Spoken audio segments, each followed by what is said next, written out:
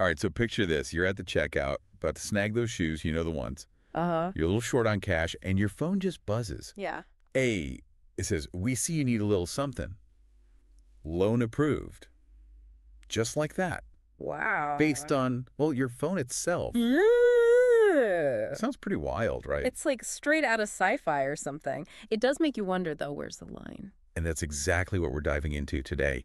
Flow Jamaica, the telecom company, they've rolled out this program, MYNE Lend, microloans right there, Hmm. and they're using your phone habits to decide. Like, what kind of phone habits are we even talking about here? Think about it, how often you call, how much data you use, even if you pay your phone bill on time. Huh. So it's like they're saying your phone is a window into your entire financial life. That's one way to put it. And Flow's pitching this whole thing as financial inclusion, right? Hmm. Helping people get credit even without a traditional credit score. Sounds good on paper, but But then they slip in the whole opt-in thing, and that's where I start to get a little uneasy, yeah. you know? Well, uneasy might be putting it mildly. The document we're looking at today, it raises some serious red flags about this opting in and whether it really holds up against, the law. Okay, so we're talking potential legal issues Oh, here. yeah. See, Jamaica has this Data Protection Act, right? And there's a whole section, Section 23, that's all about making sure companies have a good reason for using your data.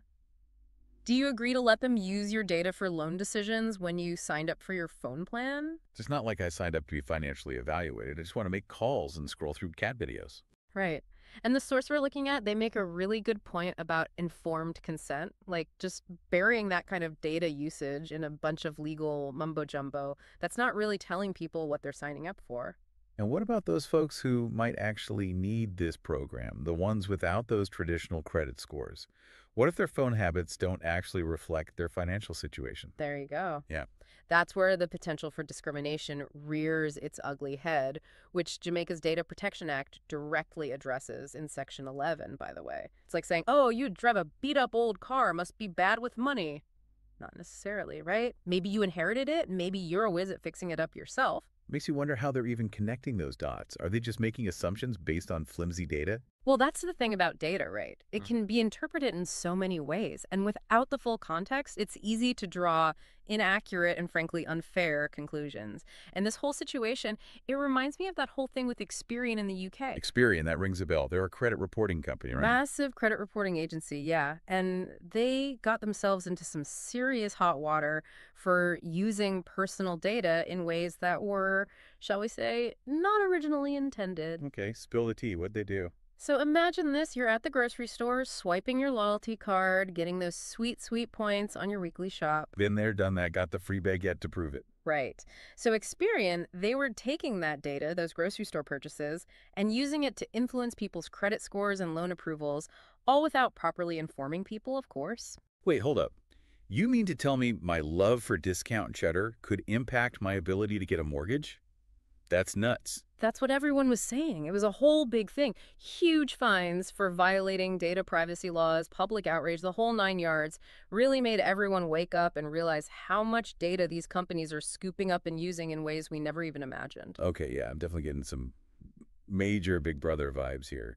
And it makes you wonder, if Flow's using your phone habits to assess you for a loan, what's stopping them from sharing that data with, like, insurance companies or potential employers? A chilling thought, isn't it?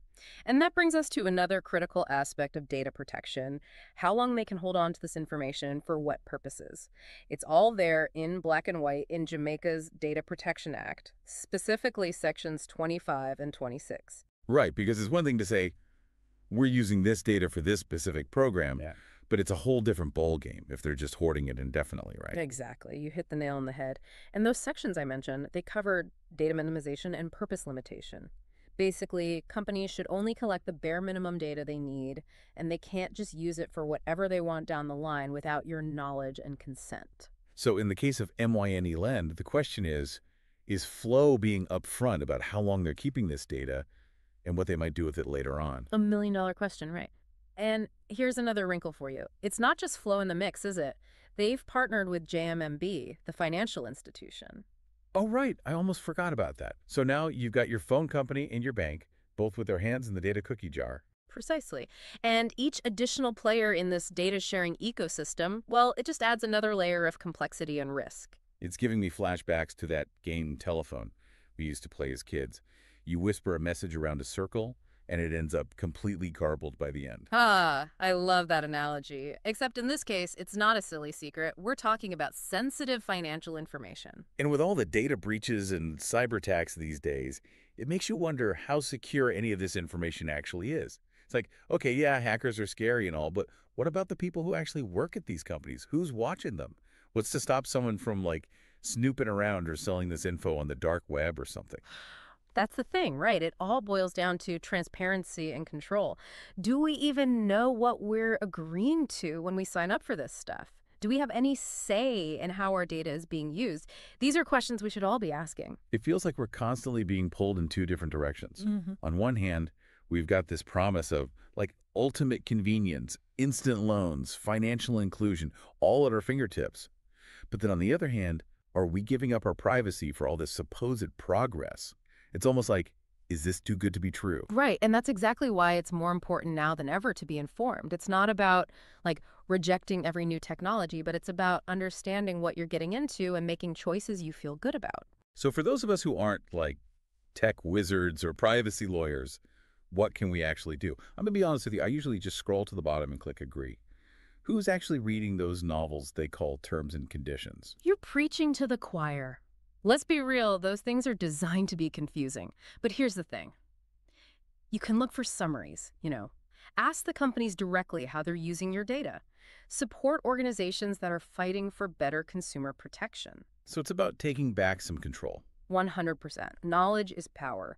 The more you know about how your data is being used, the better decisions you can make about the technology you let into your life. So, like, let's say MYNE Lend existed here, not just in Jamaica. First thing I do is go to their website and see if they even explain what data they're collecting, how they're using it, who they're sharing it with. If I can't find that info easily, yeah, that's a hard pass for me. Exactly. Don't be afraid to ask those questions. Demand transparency. And never forget, you have a right to say no if you're not okay with how your data is being used. So wrapping up this little deep dive here, I think the big takeaway is this. The future of finance, the future of technology, it's all about our data now. And it's on us to stay informed, ask the tough questions, and make choices that align with our values. Couldn't have said it better myself. The more we know about what's at stake, the better equipped we'll be to navigate this brave new world of data-driven everything. And on that note, we'll leave you with a little something to think about. What does your digital footprint say about you? And who are you comfortable sharing that with? Until next time, stay curious.